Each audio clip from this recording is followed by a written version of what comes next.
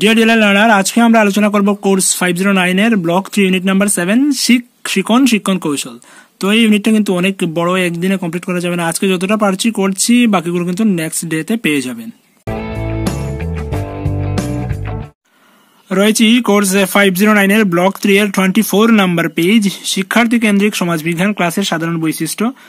তো সেখানে 9টা পয়েন্ট পাবেন। তার আগে আমি বলছি এখানে কোয়েশ্চেনটা কি হতে পারে। কোয়েশ্চেনটা হতে পারে এমন যে শিক্ষার্থী কেন্দ্রিক সমাজবিজ্ঞান ক্লাসের সাধারণ বৈশিষ্ট্যগুলি আলোচনা করুন। আমি আবার বলছি, শিক্ষার্থী কেন্দ্রিক সমাজবিজ্ঞান ক্লাসের সাধারণ বৈশিষ্ট্যগুলি আলোচনা করুন। তো সেখানে 9টা পয়েন্ট দেয়া আছে উদাহরণ সহ, সেগুলো দেখে নেবেন। পেজ নাম্বার 24, 25 এবং 26 নাম্বার পেজে রয়েছে। এই যে 1 নাম্বার পয়েন্ট রয়েছে, 2 নাম্বার পয়েন্ট, 3 নাম্বার পয়েন্টগুলো দেওয়া আছে, সেই পয়েন্টগুলো দেখবেন। কর্মতৎপরতা বলে যেগুলো দেওয়া আছে সেগুলো আপনাকে লিখতে হবে না, শুধু পয়েন্ট এবং তার উদাহরণগুলো একটু পড়ে নিলেই হবে। 5 নাম্বার পয়েন্ট রয়েছে, পয়েন্ট নাম্বার 6 সহ উদাহরণ, পয়েন্ট নাম্বার 7, তারপরে পয়েন্ট নাম্বার 8 রয়েছে 27 নাম্বার পেজে, পয়েন্ট নাম্বার 9 রয়েছে। এতটুকু শিখলে কিন্তু আপনার যে প্রশ্নটা সেটার আনসার হয়ে গেল। 28 নাম্বার পেজে রয়েছে কৌশল নির্বাচনের জন্য উপাদান নির্ধারণ করা। তো সেখানে প্রশ্নটা আমি বলে দিচ্ছি। প্রশ্নটা এমন হতে পারে যে সমাজ বিজ্ঞান ক্লাসে শিক্ষণ প্রক্রিয়ায় কৌশল নির্বাচনের জন্য কি কি উপাদান বিবেচনা করা প্রয়োজন। আমি আবার বলছি, সমাজ বিজ্ঞান ক্লাসে শিক্ষণ প্রক্রিয়ায় কৌশল নির্বাচনের জন্য কি কি উপাদান বিবেচনা করা প্রয়োজন।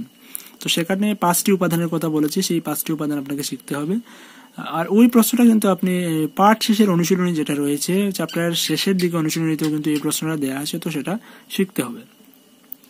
তো যদি আনসারের দিকে দেখি, আমরা দেখতে পাবো যে সমাজবিজ্ঞান ক্লাসে শিক্ষণ প্রক্রিয়ায় বিভিন্ন ধরনের কৌশল লক্ষ্য করা যায়। উপাদানগুলি বিবেচনা করা হবে। কৌশল নির্বাচনের জন্য নিম্নলিখিত উপাদানগুলি বিবেচনা করা হবে কৌশল নির্বাচনের জন্য। তো কৌশল নির্বাচনের জন্য কি কি উপাদান নির্বাচন করা হবে সেগুলো হচ্ছে: 1 নাম্বার উদ্দেশ্য, 2 নাম্বার সূচি, 3 নাম্বার সম্পদের প্রাপ্যতা, 4 নাম্বার শিক্ষার্থীর সক্ষমতা এবং 5 নাম্বার পয়েন্টটা হচ্ছে শিক্ষকের পারদর্শিতা। তো সেটা 28 এবং 29 নাম্বার পেজে একটা লাইন রয়েছে, সেগুলো দেখবেন। তো আপনি যা পড়াবেন তার তো একটা উদ্দেশ্য থাকতে হবে, তার সূচি করতে হবে, সম্পদের প্রাপ্যতা, টিএলএম যে ব্যাপারটা, টিএলএম থাকতে হবে, শিক্ষার্থীর সক্ষমতা, শিক্ষার্থী সেটা বুঝবে কিনা সেটা আপনাকে যাচাই করে দেখতে হবে। সর্বোপরি হচ্ছে গিয়ে শিক্ষকের পারদর্শিতা। একজন পারদর্শী শিক্ষক হলে এমন কৌশল নিতে পারবেন, শিক্ষার্থীর কাছে আকর্ষণীয় করে তুলতে পারবেন। যদি শিক্ষক পারদর্শী না হন তাহলে তো সেটা সম্ভব হবে না। তো এই 5টা পয়েন্টের উপর কিন্তু ভিত্তি করে সমাজবিজ্ঞান ক্লাসে শিক্ষণ প্রক্রিয়া কৌশল নির্বাচন করা বা উপাদান বিবেচনা করা প্রয়োজন। 29 নাম্বার পেজে রয়েছে যে রোল প্লে বা ভূমিকা গ্রহণ করা। তো রোল শব্দটি বলতে বোঝানো হয় এমন কোন একটি অংশকে গ্রহণ করা হয় ক্রমানুসারে, বা রোল কথাটি মানে হচ্ছে কোন একটা অংশকে ক্রমানুসারে গ্রহণ করা, এবং প্লে বলতে বোঝায় কিভাবে কার্যনির্বাহ করা হয় সেটাকে। অর্থাৎ রোল প্লে মানে কি, কোন একটা বিষয়কে ক্রমানুসারে গ্রহণ করে তার কার্যনির্বাহ করা, সেটাই হচ্ছে রোল প্লে। তো প্রশ্ন হচ্ছে যে সমাজ বিজ্ঞানের রোল ও প্লে কথার অর্থ কি। তো রোল মানে হচ্ছে কোন একটি অংশকে ক্রমানুসারে গ্রহণ করা, আর প্লে মানে হচ্ছে কার্যনির্বাহ করা। তো সেটাই হচ্ছে রোল প্লে। তো রোল প্লে এবং নাটক কিন্তু দুটা জিনিস। রোল প্লে এবং নাটকের মধ্যে কি কি পার্থক্য রয়েছে সেটা কিন্তু আপনাকে শিখতে হবে। তো রোল প্লে ব্যাপারটা কি, রোল প্লের বৈশিষ্ট্য কি। রোল প্লে মানে হচ্ছে ভূমিকা গ্রহণ করা।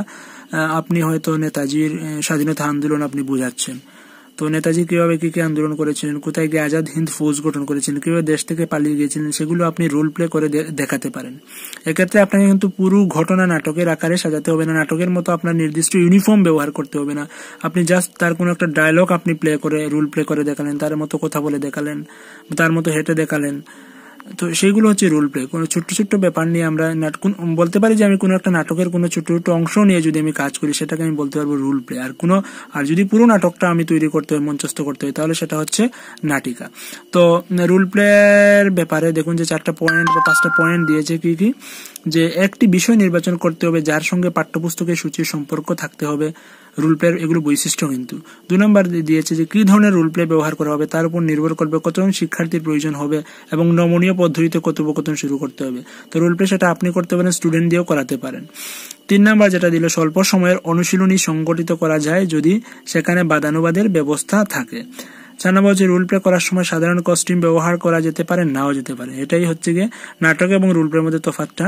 নাটকে কিন্তু আপনাকে কস্টিউম ব্যবহার করতেই হবে, আর রোল প্লেতে আপনি কস্টিউম ব্যবহার করতে পারেন, না করলেও পারেন। মানে রোল প্লের ক্ষেত্রে আপনাকে ড্রেসিংটা সেই ক্যারেক্টার অনুযায়ী হতে হবে এমন কোনো কথা নেই।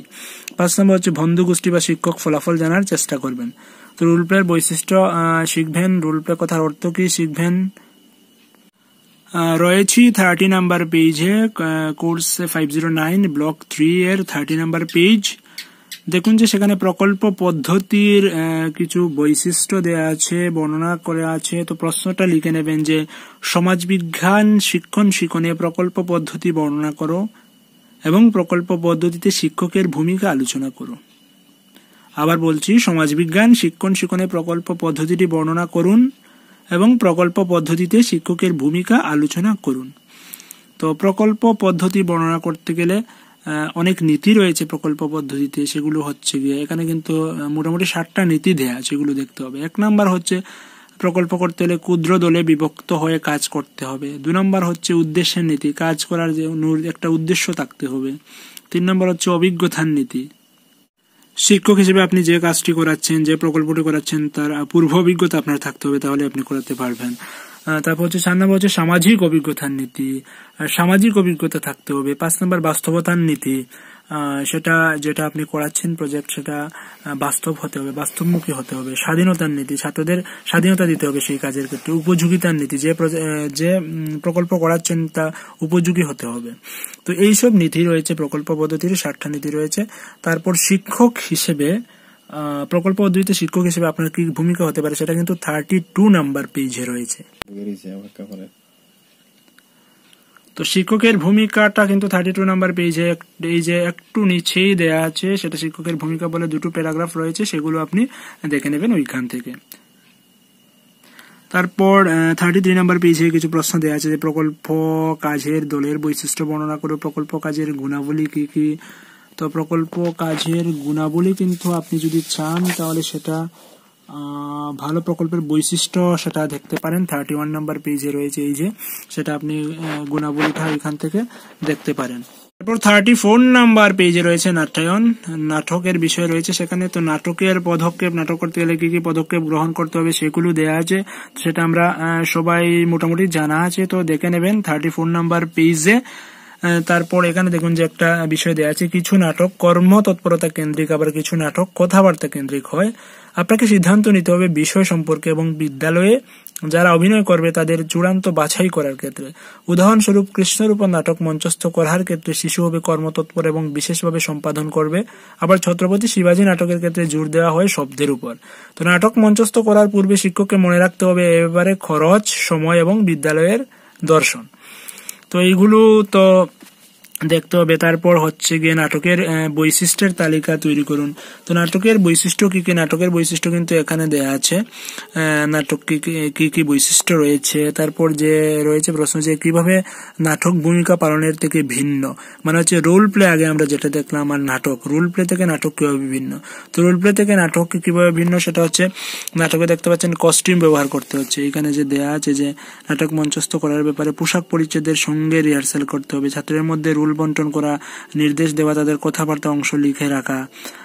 তারপর হচ্ছে নাটকের বিভিন্ন রুলের উপযুক্ত ছাত্রদের বাছাই করতে হবে, ছাত্রদের সময় দিতে হবে, কথাবার্তা আয়ত্ত করতে হবে নাটকের বিষয়টি বোঝার জন্য। নাটক সম্পর্কে প্রতিক্রিয়া, ভাষা, বিষয়, অভিনয়, কথাবার্তা, পোশাক পরিচয় ইত্যাদি কিন্তু নাটকে ঠিকঠাক হতে হবে। তো রোল প্লেতে কিন্তু সেটা এত বাধ্যবাধকতা নেই, এটাই কিন্তু নাটক এবং রোল প্লের মধ্যে একটু তফাৎ রয়েছে। নাটক একটু স্ট্রিক্ট, হ্যাঁ সবটা ঠিকঠাক মতো হতে হবে, রোল প্লে কিন্তু এত স্ট্রিক্ট নয়। এবং শর্ট ড্রামাকে আমরা রোল প্লে হিসেবে করতে পারি, আর ড্রামা মানে হচ্ছে একটা পুরো কাহিনী থাকতে হবে, পুরোটা করতে হবে।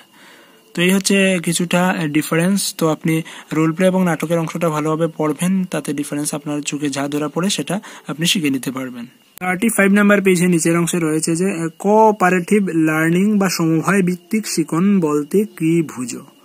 তো কোঅপারেটিভ লার্নিং বা সমবায় ভিত্তিক শিখনটা 35 নাম্বার পেজের একেবারে নিচের প্রায় রয়েছে, সেটা দেখবেন, সেটা 35 থেকে 36-এও কিন্তু কন্টিনিউ হয়েছে। তো এই যে সমবায় ভিত্তিক শিখন এখানে শেষ হলো। তারপর হচ্ছে দেখুন যে সমবায় ভিত্তিক শিক্ষণের শিক্ষণ উপাদানের একটি তালিকা প্রস্তুত করুন। তো এক্ষেত্রে 5টি পয়েন্ট রয়েছে সমবায় ভিত্তিক শিক্ষণের শিক্ষণ উপাদানের, সেই 5টি পয়েন্ট আপনাকে শিখতে হবে। দেখুন যে সহযোগিতামূলক শিক্ষণ বা সমবায় ভিত্তিক শিক্ষণের উপাদানের ক্ষেত্রে 5টি কি? 1 নম্বর হচ্ছে ইতিবাচক পারস্পরিক নির্ভরশীলতা, 2 নম্বর মুখোমুখি ভাব বিনিময়, 3 নম্বর ব্যক্তিগত এবং দলগত দায়বদ্ধতা, 4 নম্বর পারস্পরিক এবং ক্ষুদ্র দলগত দক্ষতা, 5 নম্বর দলগত প্রক্রিয়া। তো এগুলো আপনাকে শিখে নিতে হবে। তো সেটা আপনি পাবেন 36 নাম্বার পেজে, 509 ব্লক 3 এর 36 নাম্বার পেজে। তো 37 নাম্বার পেজে আপনাকে একটা প্রশ্ন লিখতে হবে যে সমবায় ভিত্তিক শিক্ষণের গুণাবলী উদাহরণ সহযোগে আলোচনা করুন। তো সমবায় ভিত্তিক শিক্ষণের গুণাবলী কিন্তু 37 নাম্বার পেজের উপরের অংশেই রয়েছে। তো একটা উদাহরণ দিয়েও কিন্তু গুণাবলী সুন্দরভাবে বুঝিয়ে দিয়েছে, জল এর উদাহরণ দিয়ে। তো 37 নাম্বার পেজে আমরা দেখলাম। আজ এখানেই রাখছি, আমি বিশেষ কারণে বাকিটা কন্টিনিউ করতে পারছি না। পরবর্তীতে কনসেপ্ট, ম্যাপ সহ অন্যান্য বিষয় রয়েছে যেগুলো আমরা নেক্সট ডেতে আলোচনা করব। ততক্ষণ দেখতে থাকুন SMDN tutorial. Keep studying. Thank you.